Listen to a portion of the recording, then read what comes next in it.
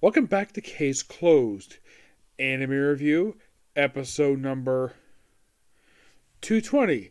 We're here reviewing the newest episode released just this past Saturday, which is episode number 1007. I was set up. Yeah, this guy wasn't set up. The whole title was a big fat lie. Yeah, it is. It is by. If you keep wondering, I'm just moving my lampshade around. There we go. That should hopefully keep place there. Yes. Episode starts off with the guy in the episode where he kills a guy. His name is Enkaro Jiro.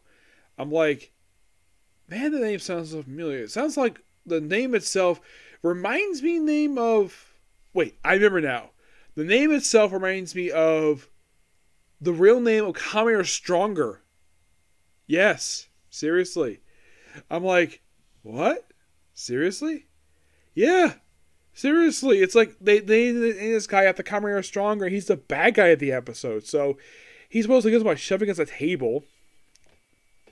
Yes, a frickin' table. And his friend Duntro comes in. Like, oh, you took, what happened? I just shoved him. I thought you might be conscious. Nope, he's dead. So they just bury the body. And then you had to make a fake alibi. And then that's when Mori and Conan come in. Yep, they were randomly hired to find a missing scroll. Yeah, it's related by Conan.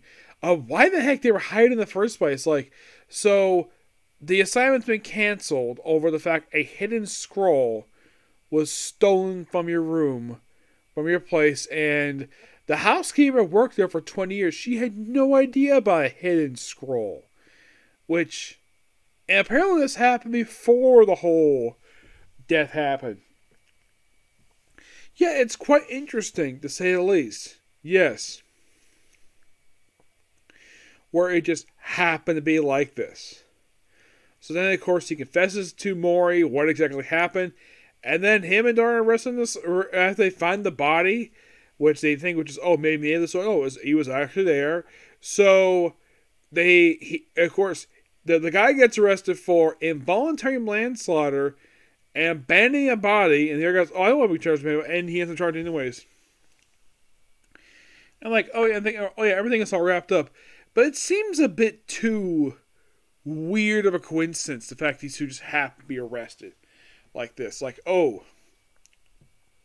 So Conan and Mori do some investigating. Of course, Mori finds about the mysterious woman, the woman who showed up at the start, pretty much after the death.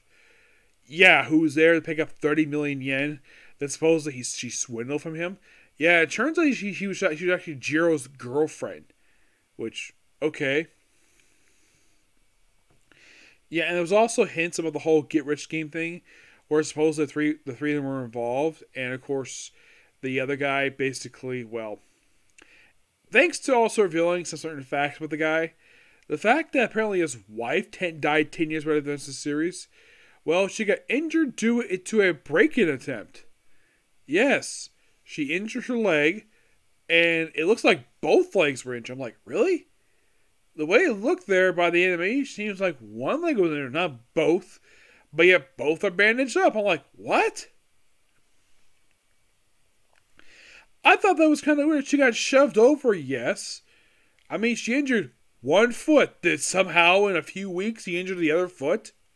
And then she slips on the stairs and then she dies? Like, what?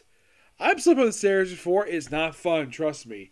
It is, well, kind of spooky, but the thing is, I didn't fall down the stairs. I managed to grab onto the railing, which was made of metal.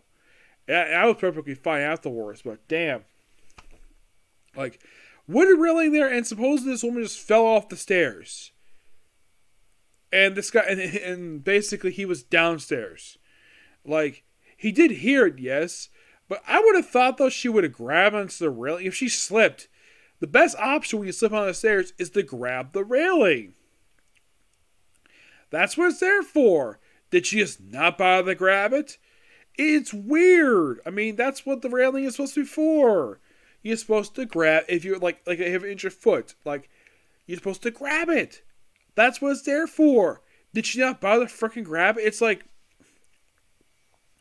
I'm like watching this episode. I'm like, it's like basically this woman died because of not because of an unfortunate accident. It's because she lacked common freaking sense. Yes, like grab the freaking railing. That's what it's there for. Yeah, and apparently, like after she died, he put away a photograph, and then the day the guy died. Oh, by the way, when the housekeeper comes back, you know, he apparently had a housekeeper. Excuse me, a housekeeper. I'm thinking, really? A housekeeper. And you're thinking, how can this guy afford a housekeeper? Simple. He's the president of a company. I'm like, okay, fine.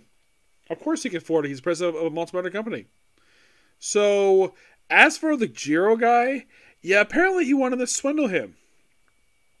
And it's found out his best friend and the swindler's girlfriend was in all this too, this three-way scheme to swindle 30 million yen. I'm like, okay, so what was the opening scene, not the actual death? Like, what was the point of that? And then, oh yeah, the guy really did kill him by apparently whacking him in the head with a metal briefcase. I'm like, what? I'm like, this episode felt so disjointed. It felt like, though, that somebody who wrote this script, like, oh, this was a really cool idea. Let's make it as complicated as possible. Let's make the characters complete utter morons, with the exception of the main characters. Like, I have never encountered a murder episode for the series look this sloppy. Yeah. Sloppy from a writing and a bit of an animation perspective. Yeah, it wasn't like a hiccup, per se, like, oh, like, was a glitch here. No, the fact that apparently that the animators and the writer of this episode apparently was a complete idiot when it comes to common frickin' sense. Yeah, oh, the fact, oh, maybe he buried the body. Oh, maybe he faked his death. I'm like, did this script go through 5 or 6 rewrites when he finally released the damn episode? Oh, and by the way, the title itself saying that, like, I was set up, that was a complete bogus lie. The guy wasn't set up, he clearly did kill the guy. Like, oh, maybe was he, of course, he also framed the other guy for supposedly killing him. Yeah, it's revealed that the guy who killed the guy at the start of the episode, yeah, he really did kill him. I'm like, what? It's not the first time this has happened, but wow, so stupid. Like, at least in case the last time made a little bit of sense, this was complete utter stupidity. I'm like, wow. I mean, the colors look nice in the episode, the voice acting stuff, but man, I gotta say, for an episode that features a murder, this is almost as bad as Detective Boy episodes. Half the time, those episodes are good or bad, hit or miss. A lot of the time, these episodes that are basically the murder ones, these are actually pretty decent, but this one is bad. Oh my gosh, it was awful. Oh, by the way, you were thinking, oh, next episode, like, oh, Secret Hidden Cards. And these cards look very similar to how the Yu-Gi-Oh cards are drawn in the original Yu-Gi-Oh series. I thought that was very interesting. Yes, the TMS basically take inspiration from Yu-Gi-Oh. A show made by a completely different studio. I believe it was Studio D made the series. Excuse me. At least the episode looks interesting. This episode, wow.